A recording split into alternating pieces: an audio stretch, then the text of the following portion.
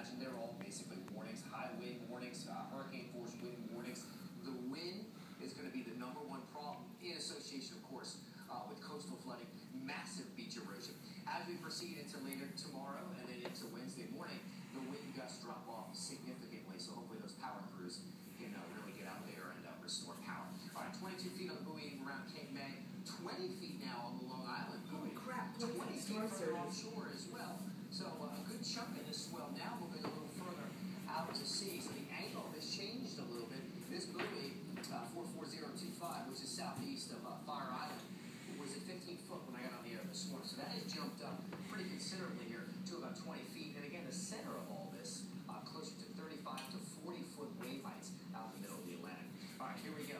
Sandy continues to wrap in the rain, the heaviest rain, as I mentioned, butting up against the frontal boundary here and really just forcing it. The forcing is tremendous and therefore dropping all that rain into portions of the Delmarva. We pull it on back. There's also snow with it, not for us, but there's snow with the system right around West Virginia and portions of actually Tennessee as well. So we zoom it back in here. Eastern portions of the state closest to the storm actually has some lighter rain than what has migrated and pushed further inland.